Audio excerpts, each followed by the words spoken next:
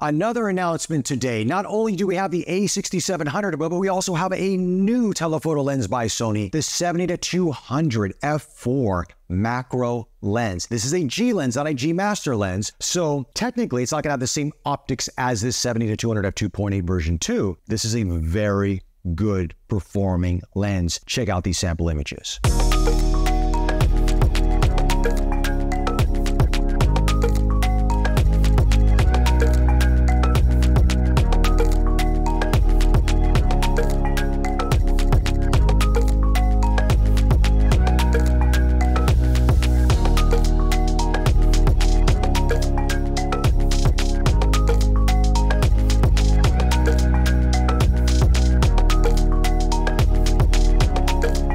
Very sharp, beautiful fall off, nice bokeh. F4, of course, you're not going to get as much depth of field as a 2.8, but when you're shooting wildlife and birding and things like that, and you already have so much depth of field from your subject to the background, you're not going to really notice much of a difference. But this lens also comes in a much smaller package. Case in point, this is the 70-200 f2.8. This is the 70-200 f4 macro. Look at the size difference. But internal zoom, telescopic zoom. When you go to 200 millimeters, they're roughly the same height. This might even be a little bit taller. But if you're going to be using this on a gimbal, I don't know if you would, but if you are, this is something you have to consider because it's telescopic. You're going to have to adjust the weight. Where this, it's all internal. And the original 70-200 f4 was also internal zoom as well. However, there are some benefits to this lens that I want to talk about. First and foremost, you can now use teleconverters, up to 2 times teleconverters on this, which is going to give you 400 millimeters at f8 when you're using 2 times. And that means if you're going to be shooting in lower light situations, you're going to have to crank up that ISO. I've had some situations like that testing out this lens at the zoo, and yes, the ISO was creeping up on the A7R5. But if you kind of already know your lighting situations, then I would definitely just say shoot at f4 and then crop in.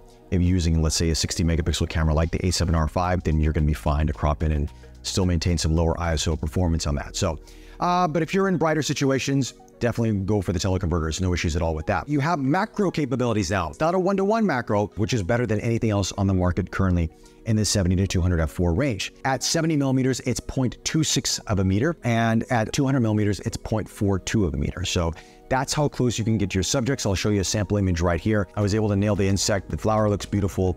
Absolutely happy with it. And it just gives you more versatility. And if you're going to use this for video as well, you want to get some nice B-roll shots, some nice close-up shots, this lens will definitely come in handy.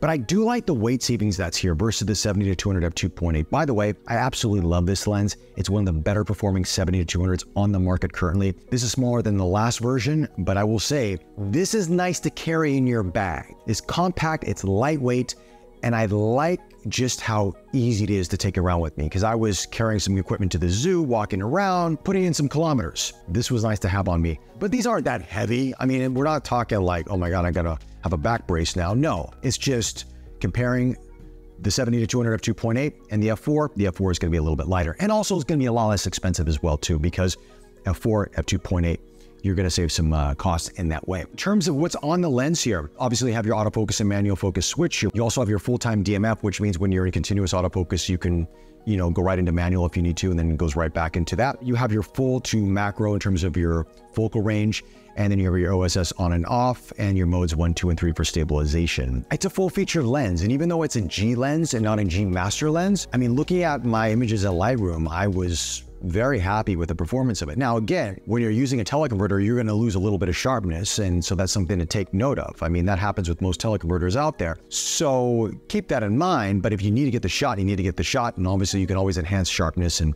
clarity with, a little bit of Lightroom or Photoshop or AI these days, so you're going to be good to go in that way, and topaz denoise or topaz sharpening as well. But outside of that, though, I like this lens. It's kind of a short video because it performs very well. The optics are great. I've had no issues. Chromatic aberrations well controlled, fringing's well controlled, stabilization was decent. I'm happy with it. I really think for the price point, it's a really good lens to carry with you. And I mean, if you have the extra bucks, of course, you can go for the 70-200 f2.8, but you're not going to have macro capability. So is that something that you need? Or can you just say, I can crop in? I don't know.